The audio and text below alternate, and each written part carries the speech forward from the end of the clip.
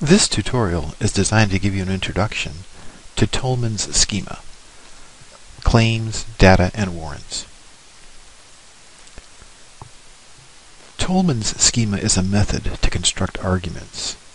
It was developed by Stephen Toulmin, a British philosopher. It considers potential objections and views argumentation as somewhat of a courtroom drama. Toulmin developed terms to talk about argumentation. Toulmin's model breaks down arguments into 6 parts. In this discussion, we will focus on the first 3 parts of Toulmin's model: claim, data, and warrant. A claim is the main point you're trying to make in your essay. It's the premise that you want your audience to accept. Some examples of claims would be the following. Reading horror novels is healthy. Every family needs to create an emergency kit. Torture should not be used as a method of interrogation. Now, claims are joined with reasons, in the form of data or evidence or support, to create arguments. It's important to provide evidence to support your claim. 2 appeals that you can use to back up your claim include logical reasoning and appeals to emotions, values, and beliefs.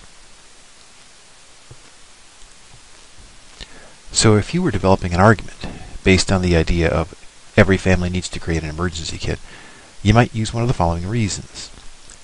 Statistics show that people facing crisis situations are 65% more likely to survive with a well-stocked emergency kit.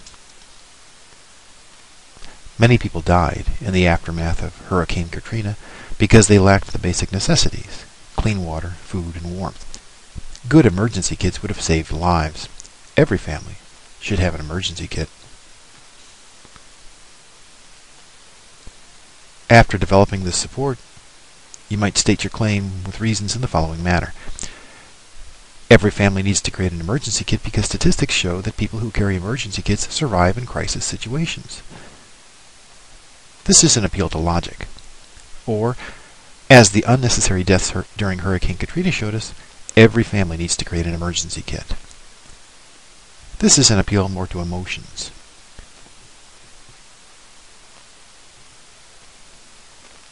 A claim with reason is linked together with the warrant. The warrant is the thinking process or idea or principle that connects the data and evidence and sources. The warrant is the unstated assumption that happens when you link a claim with reason.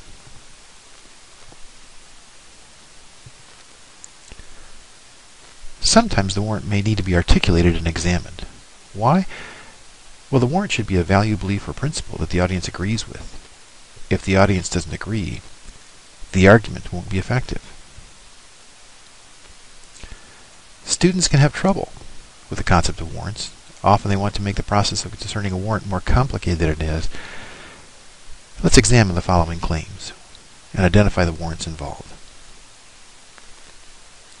Reading novels in the horror genre is healthy because horror novels are a safe way for people to think about facing death and dying. As the unnecessary deaths during Hurricane Katrina showed us, every family needs to create an emergency kit. Torture should not be used as a method of interrogation because it produces unreliable information.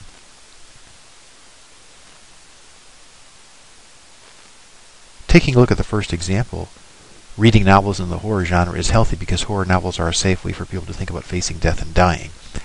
One warrant for this claim might be, it is healthy for people to have a safe way to face death. As you can see, this warrant is very simple. In the next example, as the unnecessary deaths during Hurricane Katrina showed us, every family needs to create an emergency kit. One warrant for this claim might be that families should be prepared for crisis situations.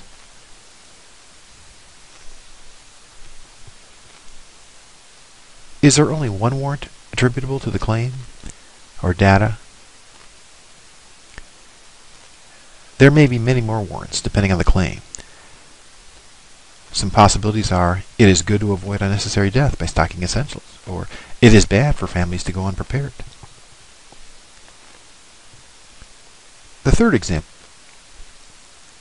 Torture should not be used as a method of interrogation because it produces unreliable information. One warrant for this might be interrogation must produce reliable information to be worthwhile. Are there other warrants that support this claim?